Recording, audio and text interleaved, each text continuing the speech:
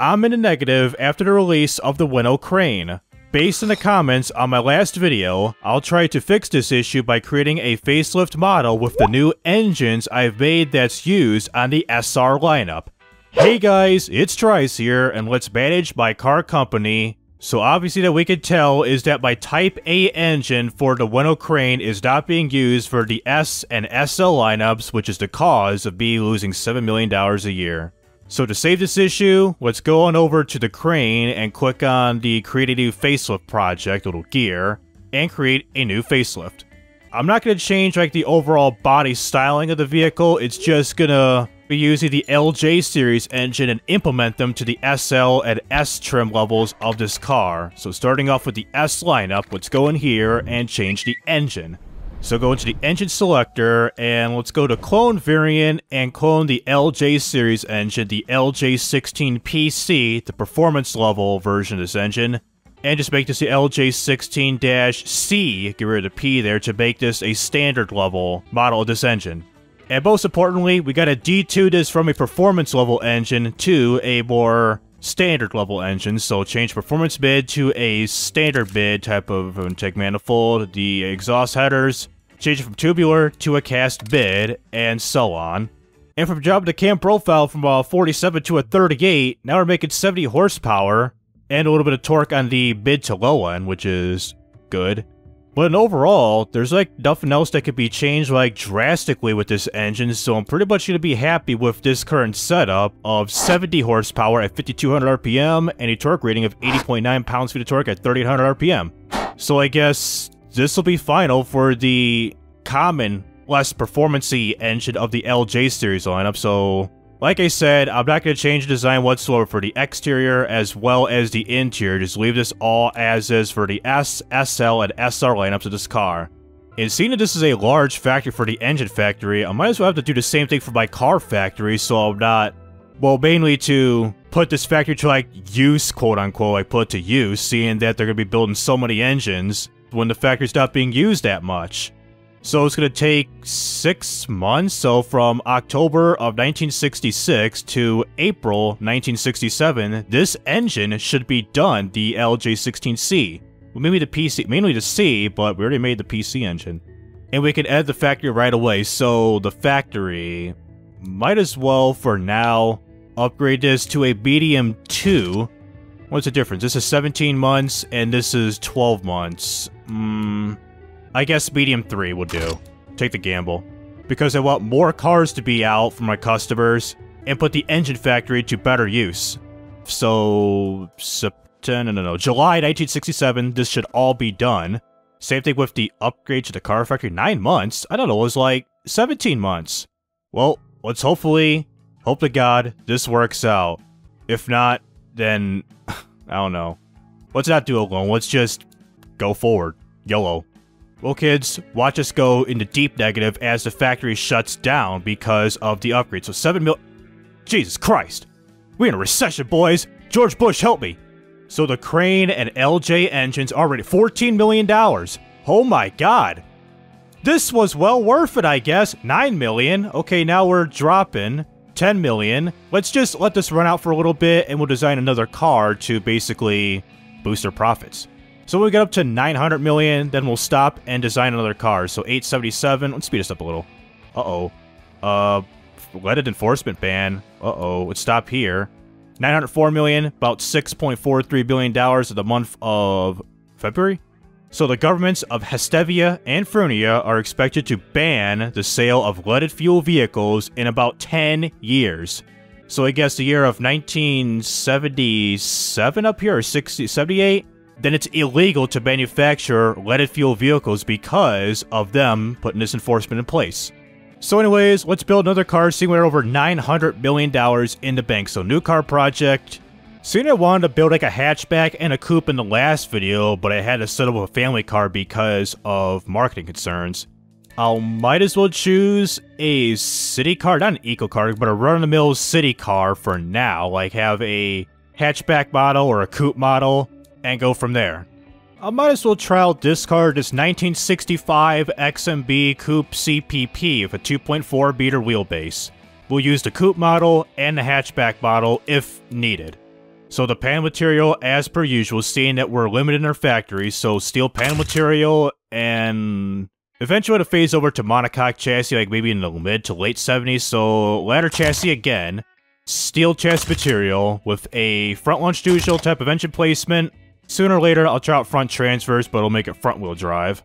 And choose a double wishbone front suspension and a semi-trailing arm rear suspension because the game bitches about comfort the most, which is the most important factors when selling a car.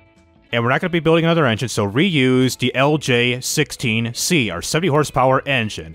It'll be rear-wheel drive with a manual 4-speed, whoops, 4-speed, sooner or later we'll be in 5 speeds, with the top speed claiming 105 miles an hour. Ooh, I kind of like that. Maybe make this like a fun car or something. I think we'll try out some radial tires with a hard long life tires, I believe. And what do they expect? Damn, 142s up front, the rear's 155, so let's do 155s front and back. And increase the tire diameter to 600s will do. And maybe rim size 15s? Yeah. The brakes, I guess, continue the use of drum brakes, a drum 2-shoe up front, I guess 2 60s up front, and a drum single shoe, 2 50s in the back. No under tray, brake airflow, I guess a 12. The interior of this bad boy, it's a 2x2 setup because, well, it's a coupe. With a standard interior and a standard AM radio. Driver and safety aids, as per usual. Let's try out a manual rack and pinion type steering with standard issue 1960 safety standards. And a suspension, we'll try out some progressive springs, gas mount 2 dampers, pass sway bars, and we got some oversteering. This is pretty bad. Still got some oversteering. Well, cured the oversteering problem by putting some thicker rear tires and 25 miles per gallon. Not that bad. And it's a poor city car. Oh, it's a hatchback it wants. Well, let's go to a hatchback. Now, the city car is, I guess I should market this as a funker. 109%. Ooh, that's pretty nice. There's only 2 competing trims in this market, and a city car, 17 of them. Affordability, 40% versus 35% affordability. And fun budget, 7%. That's terrible. So the demographic match for this car is at 68%, while we're at 51.6% for the fun car level. I guess we'll just pin this for now, and let's compare the difference. So, car is drivable, not that much it's sportiness. Comfort is a total mid. City footprint, alright. Damn, what is this? A competitor gain. So, this is what they're at for my competition. A fun car, we need some sportiness. Maybe I'll probably make this like a fun car, like the LJ16C engine would be like the base level, and the PC, maybe like a higher end tune model of the PC engine, that variant, would be like the more premier, sporty-ish version of that car. Even the car is super drivable, but not the great in sportiness factor, and everything else seems average to above average, everything else.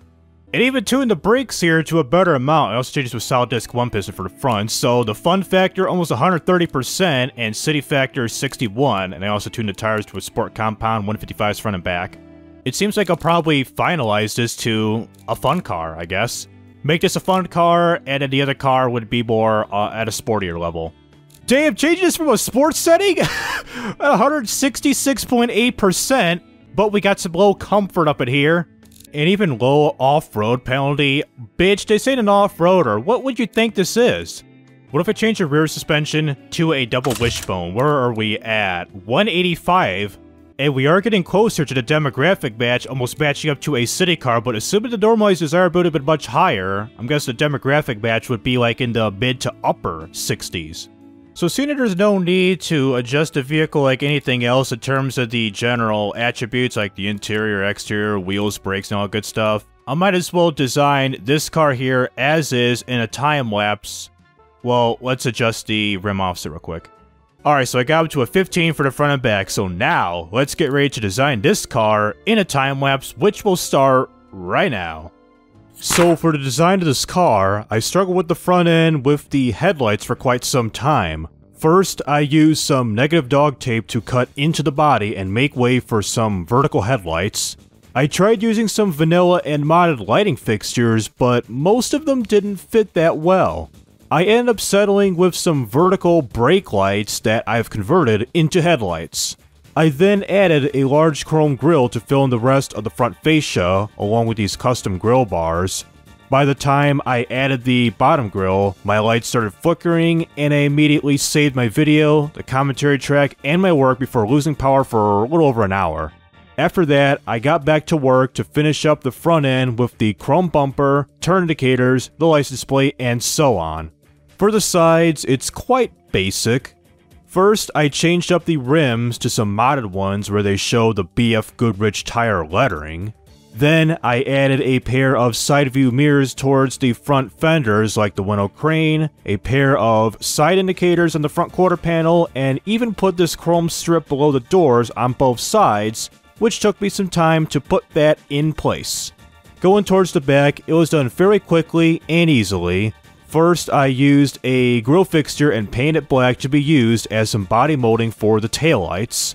Next, I placed the Ueno word mark and the model name of the car called the Porous on the back of it. After that, I added the rear chrome bumper with the chrome guards, kind of like how I did the front bumper. For the taillights, there are two pairs of semi-elliptical lights. The ones on the far edge have the brake lights and the turn indicators, while the other one has also a brake light with a reverse light. To cap off the back, I slapped on a license plate in between the taillights and made some final changes to the exterior. Moving on to the interior, it wasn't that bad building one as we're in a new decade and not relying on complicated interior fixtures. I mainly used a 1970s interior mod fixture pack for the seats and dashboard. Since the dashboard's gauges look kinda awkward due to lack of detail, I tried to change it up by using this old speedometer and several other gauges. This took me about 20 minutes to perfect, as you see me trying to line everything up and fill in every nook and cranny so there's no obvious gaps in the dashboard. After I got all that done, I designed the floorboard. At first, I had a gray cloth color setup, but ended up changing it to a darker shade of gray, which looked a bit better. I then added the rest of the essentials like the manual shifter, the steering wheel, pedals, rearview mirror, and so on. Even with the wheel, I had to readjust the tachometer, seeing that the wheel was blocking most of it. I made those adjustments, which took me quite a while to do so, and continued designing with the wheel by adding the Ueno U logo on the center of the wheel. Then, I placed a couple pairs of door cards for the front and rear passengers. There were a lack of good door cards for this time period, which took me some time to choose which ones that I like. I then ended up choosing these ones with the cream and gray pattern for both of them. Next, I added the window crank, door handle, and armrest to wrap up with the interior. Finally, I repainted the car from the stereotypical automation red to this off-white color. So after getting everything done with this build, here's how it came out. This is the 1968 Ueno Porous. This sporty hatchback may be small, but it still packs a punch. It's got a 1.6 liter 4-cylinder engine capable of producing 70 horsepower with a decent top speed and 0 to 60 time. Alrighty, so finally, I got the Ueno Porous, the standard edition model, completely built up in here with the LJ series LJ16C engine. And I know the car is not going to sell that well because of it being a fun car rather than being like a city car or a family car or whatever. I'm expecting sales to be quite a bit of a bid up in here, so despite going forth with this car, and probably building maybe an inline 6 model of this car, so despite these three problems, the front and rear difference being too hard, and the car's weight of the lack of power steering ability, let's sign off and see if a second higher up trim model is feasible. So let's click on clone car trim and change the SE, I'm guessing SR again. But the problem is, with the LJ engine, is that when I make the inline 6 model, this will phase out the 4-cylinder model. What if I create a facelift? Make this a Mark III. So unfortunately, I can't do nothing with the PC engine, despite, really? Despite going all through all that, a complete design, see if this works. No. Oh wait, active and deactivate? Oh, well, hold on. Are you sure to wish to activate LJ16 PC for the facelift? Hold on. Cars that may... Okay, here's the Ueno Crane that'll cease its production. So, hold off. What about the PC? These guys, too. Well, how about first we check out the SR model? So, is an inline 6... Okay, it seems okay. It can't be a front-wheel drive car or a 4x4. But we got some usage with the engine bay. I don't really care about that. So, cast iron it is. And I guess single overhead cam 2 valve like the LJ engine. So let's try a 2.6 liter engine, 80mm bore, 86 stroke, which makes it to 2,594 cubic centimeters. And everything pretty much the usual for the rest of the engine, cam profile, and all that stuff. Let's figure this out. So, mechanical, well, not yet. Alright, so I got the engine to a pretty healthy amount in terms of the power. So we got the power rating of 126.6 horsepower, 5,100 RPM, and the torque at 140.8 pounds-feet of torque at 3,800 RPM. Not too bad of an inline 6 engine in the year of 1968 with it being a single overhead cam 2-valve. So let's give you a listen to what this engine sounds like right here.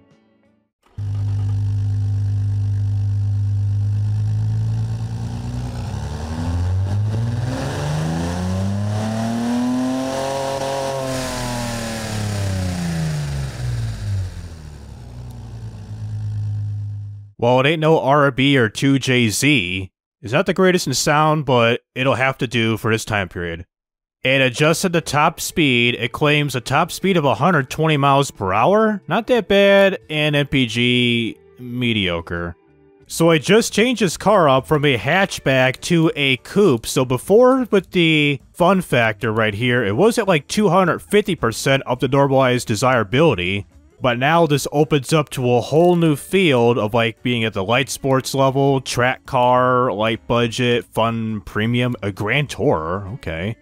I think I'll consider this car as a light sports car, for it being a coupe and doing pretty well. The demographic match, normalized desirability, and only 2 competing trims, and does pretty well with the stats here, like comparing the stats of like the importance, my competitors, desirability. It seems like it's on par or exceeds it in pretty much every single factor that's declared important for this car. And seeing it's the more sportier level, I'll do a quick makeover of this car right now. Alright, so I changed the car from that little tannish white color an off-white to a competition orange, kind of like the stereotypical muscle car scene was back in the 1960s for America. And I also changed up like the rims you see here to a more sportier setup, a front custom lip to add some front downforce, and even what's quite interesting for the first time I believe in my car builds is these louvers on the rear window. I never built any cars with a rear louver on the rear of the windshield ever before because I kind of thought they look a little bit more stupidish. And of course, being an SR, add the SR badge, and for the interior real briefly, I added some red accents to the side of the seats, the door cards, and the back seats. Everything for the rest of the interior has been unchanged. And a quick overview for the stats, we'll go over this real quick. So here's the drivetrain, the tires upgraded 175mm front and back, the brakes have been upgraded just a smidge and fine-tuned, and for the aerodynamics now, yep, it's been changed to about roughly 80 pounds of front and rear, like, lift after applying the front wing, like the front lip, and adding an invisible rear spoiler to basically add some rear aero, quote-unquote, to the rear louvers. And here's the rest of the car, suspension, and all that good stuff in general. So same thing like the SE model with the car having these types of problems. So let's sign off with this model and see if we can go for, oh yeah, I did change it to the light sport. So the car claims we're gonna have this in 42 months of engineering time. Not too bad, seeing that it used to be 46 months and now almost 43 because of our familiarity with most of these parts. So manualize this a smidge and make it a reliable and work hard, play hard. I guess 42 months will work. But here's the big problem. With the LJ series engine in effect in this car and the last car, the Ueno Crane, what will happen if I configure the LW series engine? I renamed the inline 6 to LW. And 47 months. So 45 months will do, so put this to the Fronia tooling plan. So here's the LJ series engine and the LW. Do I have to make like a Mark III to forcefully carry over the LJ engine? Let's find out. If not, then it's inline 6 all the way for both models. So large factory. We'll probably do the upgrades in my next car build, so LW26. It's gonna sign off this engine. So if I hit sign off, 45, so 1971, December 1971, this engine should be done. What if I go forward and forward until we get to the point where we see the car? So SE and SR, so the LJ series is just like through the roof, because it doesn't even see the car, about 10 million it looks like. Yeah, the SR is going to do well.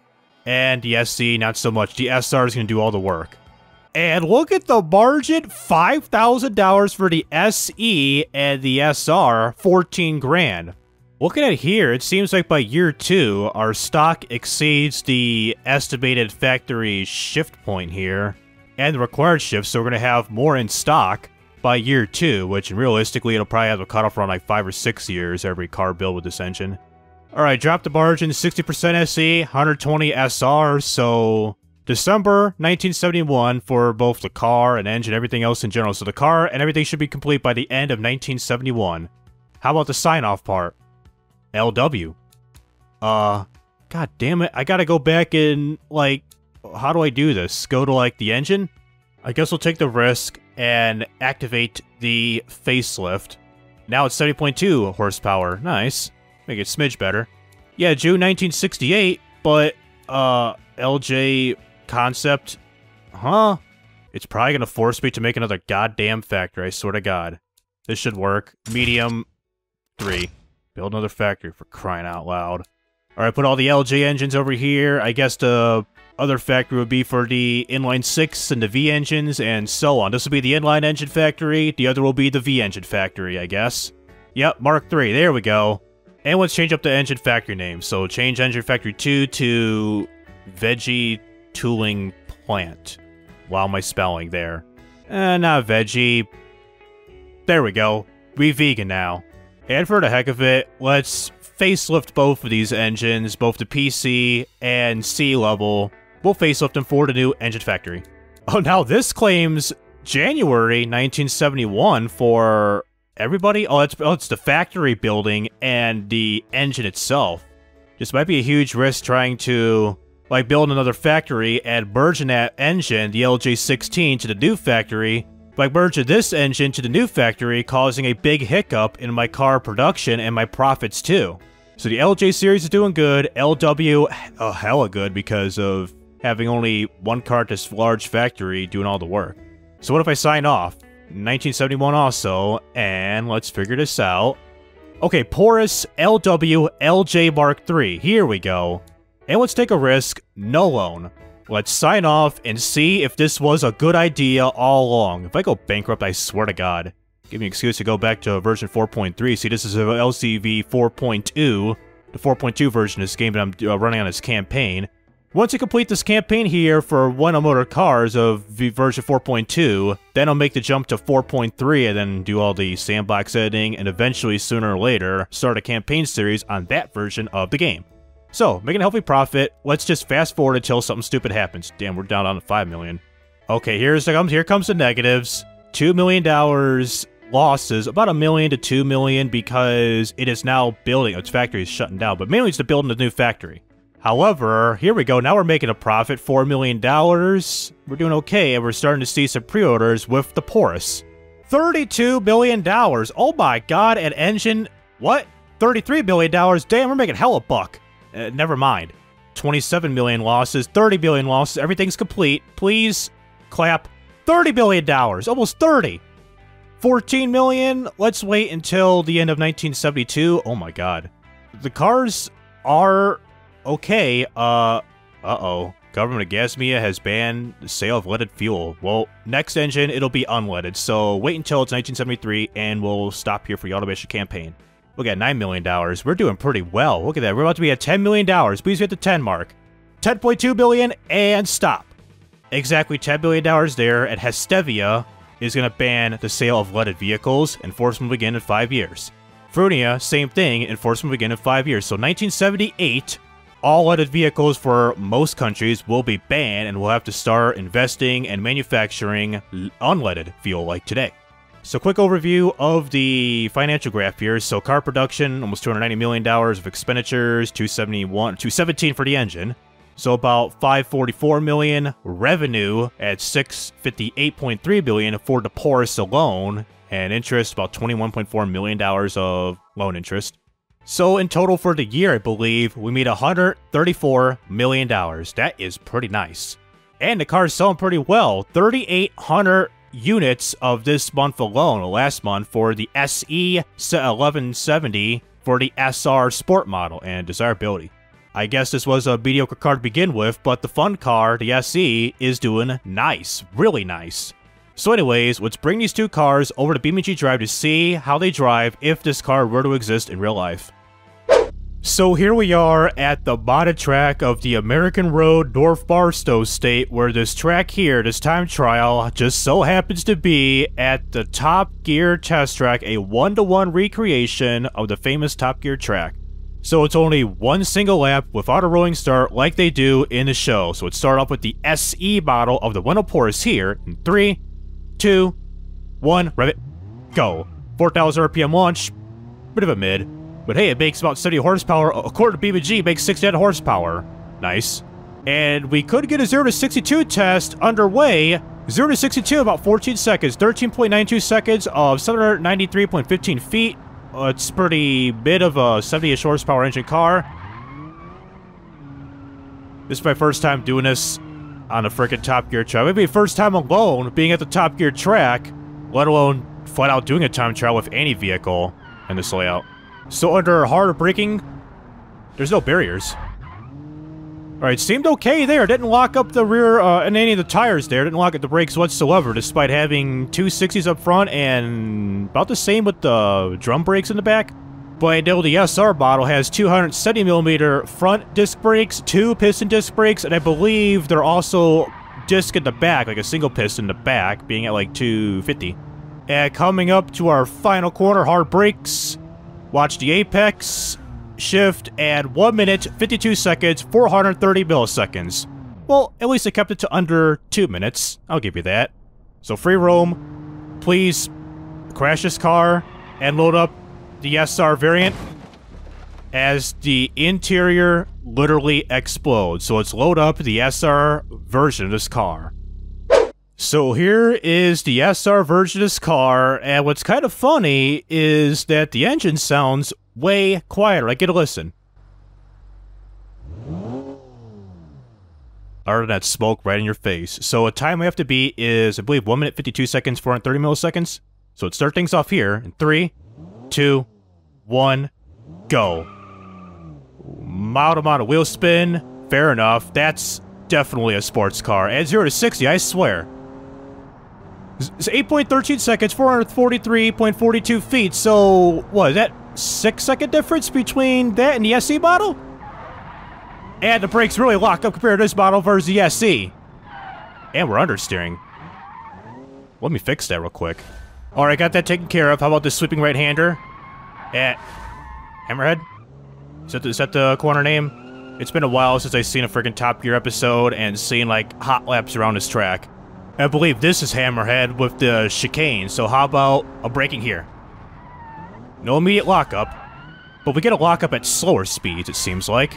And final corner, good entry, and 1 minute 41 seconds, 849 milliseconds, so a 10.5 second difference between the SR model and the SE. So what would this time compare on the Top Gear test track, like the actual wiki times? So let's say a 141.8, it appears it's a tad worse compared to the Ford Mondeo and a bit better than the Bentley Mulsanne Speed under very wet conditions, which is pretty much on the bottom, very bottom tier of this list here. And the SE model, which is a bit worse, a 152, worse than a Bentley Meteor with a Spitfire engine in the car, and way better than the Ford Transit World Rally. So, hey, Mr. Tree.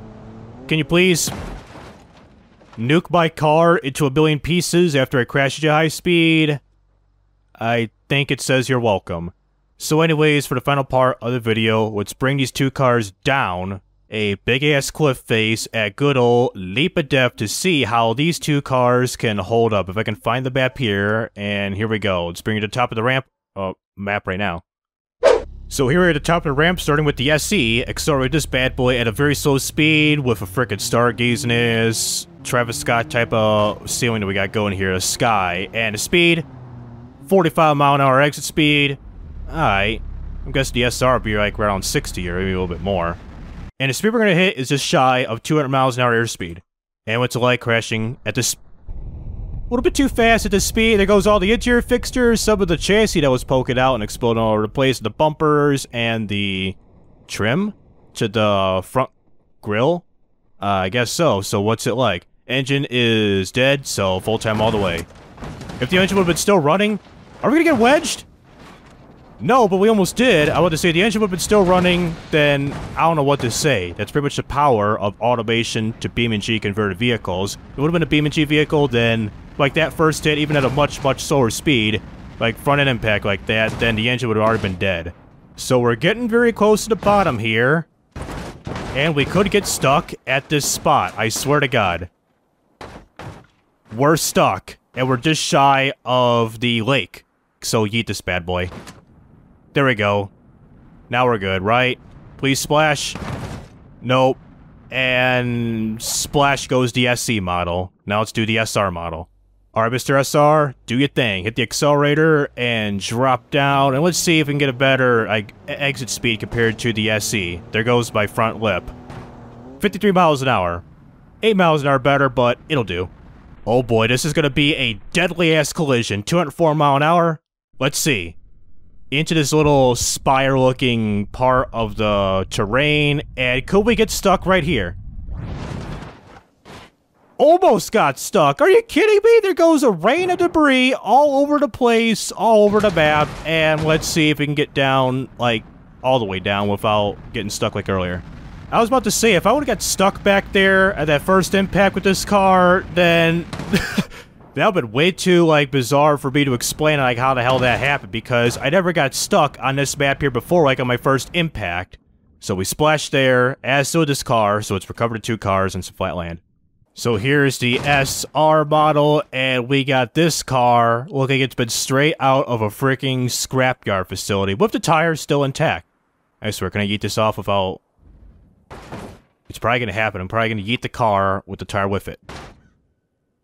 Yeah, let's not mess with this any further. As we'd see with the rest of the car, we got the engine doing ninjutsu stuff. I mean, as it always does with the engine semi-detached with the beams and everything of the vehicle. Now comparing this to the SR, still a scrap of mess with the inline 4 engine. Looks like it's been like almost freaking turned to like a best of like PS1 game or whatever. We got sharp polygons everywhere. Might be the drive shaft, I don't know, or the transmission. But whatever, this is a pile of mess, a bunch of sharp polygons that could kill you at any time of night or day or whatever, wherever you go. The brakes are exposed, the engine's exposed, and everything about the car, like the SR, is a pile of scrap metal. So with the Ueno Crane, my first hatchback and pretty much decent sports car per se, especially the SR model, well, I did manage to figure out the problem with the Ueno Crane, recovering all my losses from the past couple months, like several months with that ordeal in the last video. At least I've recouped those losses, thanks to you guys in the comments in the last video helping me guide on what really was the problem. And especially to me, with the success of the Porous gaining like over $10 million, $20 million a month for having a good 4-cylinder engine and a high-performance inline 6-cylinder engine. But anyways, this car is a dependable hatchback for the SE model and a good performance coupe model if you got the SR version with the 6-cylinder engine. So anyways, that'll do it with Automation's Light Campaign version 4.2 and Beam and G Drive. And for those who are interested in this type of content, please be sure to like and subscribe so you won't miss out on any videos like this in the future. So this is TRIZE Rising Up, and signing out.